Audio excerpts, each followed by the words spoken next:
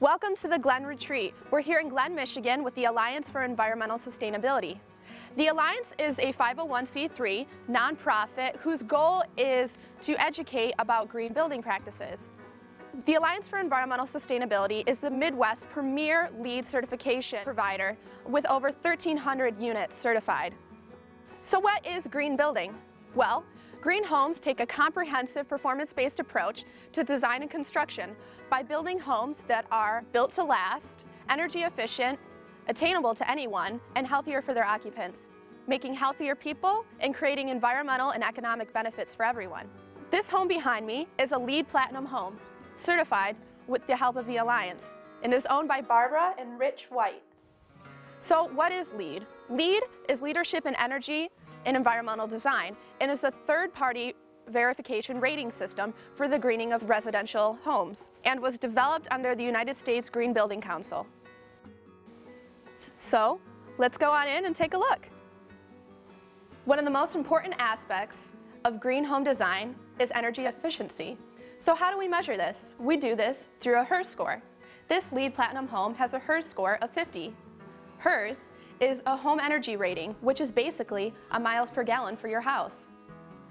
In addition, this house is 40% more efficient than Michigan Energy Code 2009 and 35% more efficient than Energy Star for home certification.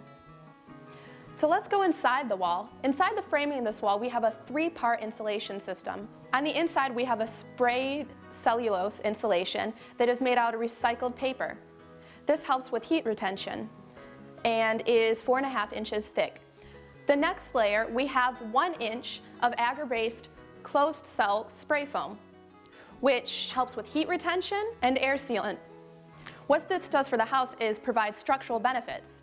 We are located only 200 meters off the coast of Lake Michigan, and so the wind load on this house can be intense at times.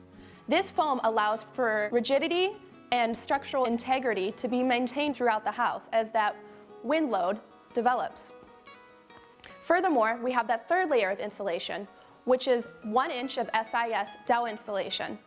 This helps eliminate thermal bridging, which is wood-to-air connections, which can result in heat loss. 2 of the biggest features of heat loss in a home come from the attic and from the floor, where the floor has contact with the cold ground beneath. 2 things we do to take care of these problems are install insulation in both the attic and the crawl space. In the crawl space below us, we have that same foam that we put in the wall. We have 3 inches of the agar-based closed cell spray foam. And in the attic, we have a 2-part system. We have 4 inches of the agar-based closed cell spray foam, which air seals and reduces heat loss. And on top of that, we have an additional 10 inches of cellulose, which also adds to the reduction in heat loss. Another way we keep the house efficient is through the metal roof feature. On this house, we have a galvalume unpainted metal roof that reflects 30% of sunlight during the summer, reducing heat that would otherwise enter the house through solar radiation. This type of roof is low maintenance and increases the durability of the house. I'm here with Eric Hughes of Image Design, who designed this house and has designed over 15 other LEED certified homes within Michigan. Hi Eric, welcome. Thank you, Abigail. Passive solar basically means we design the home so the home sits on the lot facing south, and the long axis of the home is east and west, which allows natural sunlight to come in the home. And we design the overhangs, which are 3 foot, to shade the home during the summer from the sun, and during the winter, the winter solstice comes down and allows the sun to come into the home and heat the home during the winter. As you can see, the sun comes in and helps, so we don't have to have artificial lighting during the day. There's a lot of natural light here in the home. On a LEED house, there are calculations to ensure that the size of the heating and cooling systems and ducts are appropriate for the size of the house, and all ducts are sealed to prevent air leakage. Used to heat and cool this house is a 3-ton geothermal system. This system uses vertical loops that go 150 feet into the earth, using a closed loop refrigerant that uses the Earth's constant 55-degree temperature to maintain the temperature within the house. This system does not use natural gas, preventing off-gassing within the house, and the entire system is powered through electricity. The blower motor is an ECM motor, which is much more efficient than your average blower motor. And the house uses 2 on-demand efficient propane water heaters. One of the more aesthetically pleasing and practical features of the house is the indoor fireplace. This is EPA certified to guarantee that no indoor air quality issues arise from the burning of the wood within the home. So what's really neat about this wood stove, it's very high energy efficient and its burning qualities are very efficient. Located above is a catalytic converter, which will actually burn whatever smoke is produced by the fire. And what that does is no smoke will leave the house. Everything gets burned within the system, and the only thing you see rising from the outside chimney is heat waves. The design component of the fireplace is structurally innovative because it can heat the entire house due to the open nature of the design of the house. What you have is a structure here of stone and concrete slab on top and a metal cylinder that will heat and retain that heat and actually radiate it throughout the entire house. So we have heat coming off of here and the top system, and we also have vents located on either side of the system that will radiate the heat as well. Last on the list for energy efficiency is lighting, and in this home we have Energy Star CFL lighting. In addition, we have Energy Star rated appliances, which include the refrigerator, dishwasher, washing machine, and the ceiling fans. One of the things about green building design is the concept of reduce before you produce. So in this house, we've reduced the energy needs of the house, and so the next step for us is to produce energy. One feature of the house is that it's pre-wired for solar panels, so that in the future, the house can become a zero-energy home. The second important feature of a green building is indoor air quality, and there are 2 strategies to take care of this. The way we tackle this is to prevent potential pollutants within the home. Featured within the house, we have cabinetry that has no VOC paint, and VOC stands for volatile organic compounds. Within the walls themselves and the trim, we have sealants in a paint that is low VOC, and as you can see on the floor itself, we have no carpet. This lowers the potential for pollutants since you have no off-gassing of the carpet, and the floor itself does not have a sealant, but has a wax finish. Outside the house, we have a detached garage. What this really does for the house is prevents off-gassing within the house with carbon monoxides and dioxides, improving the indoor air quality. In all of the bathrooms, we have non-paper face drywall, which reduces moisture retention, which can lead to mold production within the house. There's one saying in green building that says, build it tight, ventilate it right. And since we built this house so tight, the next thing we have to tackle is ventilation. So the second strategy that's addressed within this house is ventilation techniques. And one of the first things that LEED addresses is kitchen ventilation. Here we have a kitchen range hood, which has a fan here that takes whatever off gases come from the burning of the natural gas within the kitchen and whatever moisture might be here and ventilates it to the outside.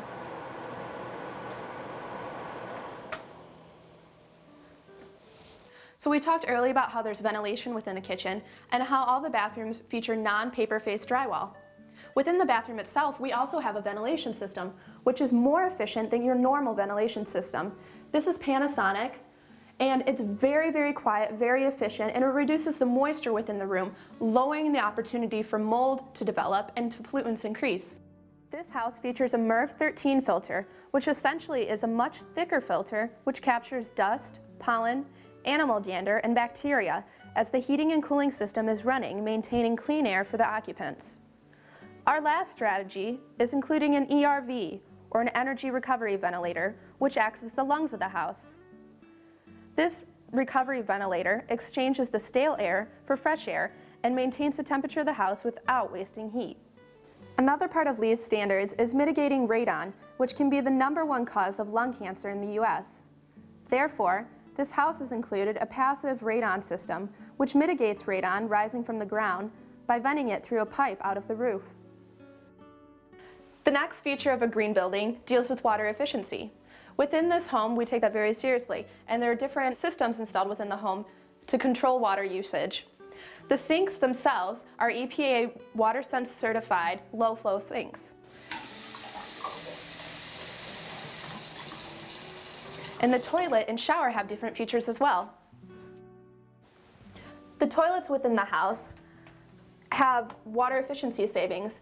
In comparison to your normal toilet, which uses 1.6 gallons per flush, these toilets only use 1.28.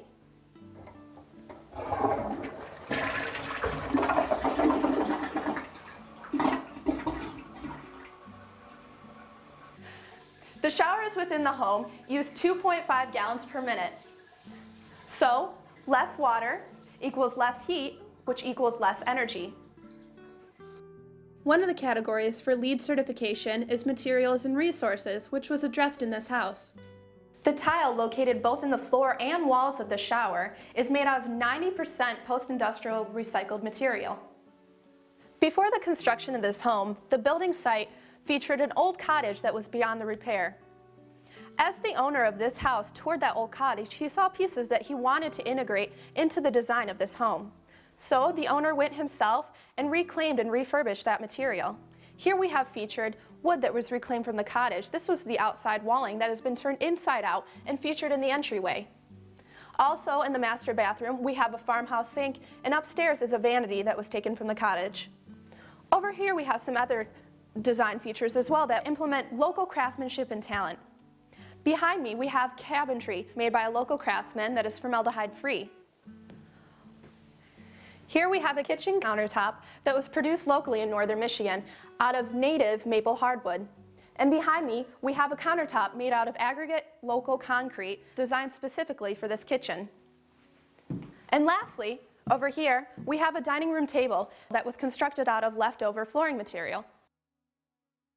To wrap up about the materials and resources design aspect of LEED certification, out here we have the driveway, which is a featured aspect of the house. This driveway is made by crushed concrete from a deconstructed local bridge that was processed by the homeowner's own company.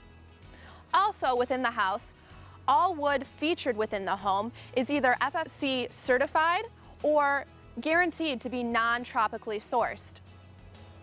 Lastly, 93% of the waste generated on site during the construction of the home was diverted from landfill. Included is a lifetime design feature to this home, which features handicap accessible features such as this ramp, entry ramp leading up to the house, and a first floor that is designed for complete handicap access. That includes the bedroom, the bathroom, the living areas, and the kitchen. In addition, there are access paths completely around the house, allowing full access to any individual.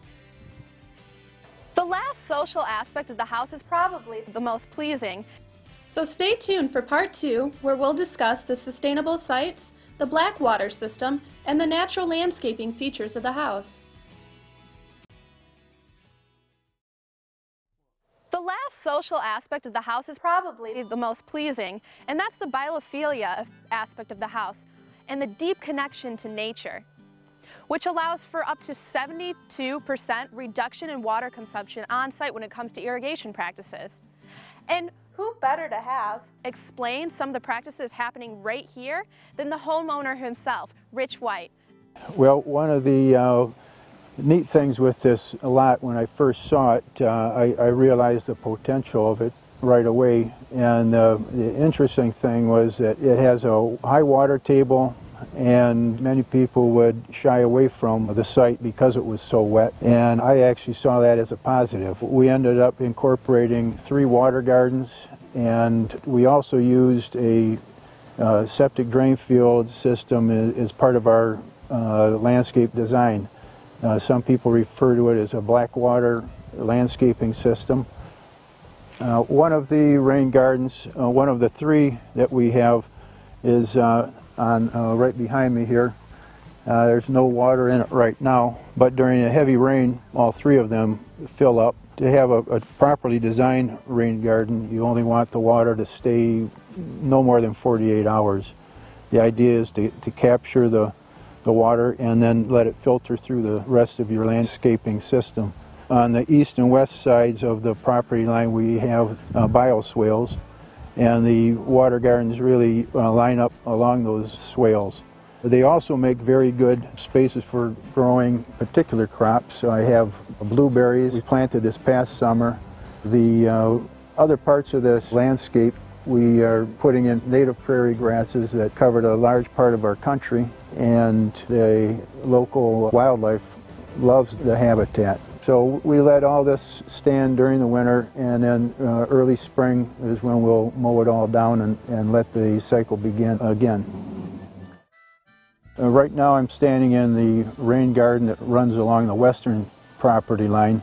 This is the largest of the 3 rain gardens, and I planted 8 blueberry shrubs in here. These are 3 to 4-year-old shrubs, and I haven't got a crop off of them yet, but we're expecting this coming summer to enjoy quite a few blueberries. This is also along the edge where we have our bioswale that runs the entire length of the property line. We put in all these trees that you see here as well, and the beauty of this system is we don't have to have any artificial irrigation system. We've also used runoff from the roof. As the rain drops off of the roof into the perimeter around the house, we are capturing the water with the drain tile system and actually channeling it to the underground, to this rain garden and to the one on the east side.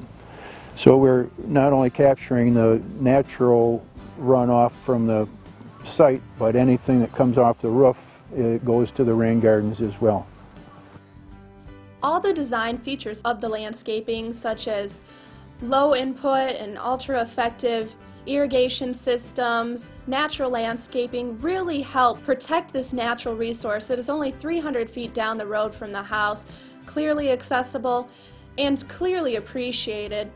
Living on the lake shore and the beauty of Lake Michigan is a lifestyle that green building really embraces. It makes it healthy for the occupants, healthy for the environment, and really just makes this collective culture of what Michigan is all about.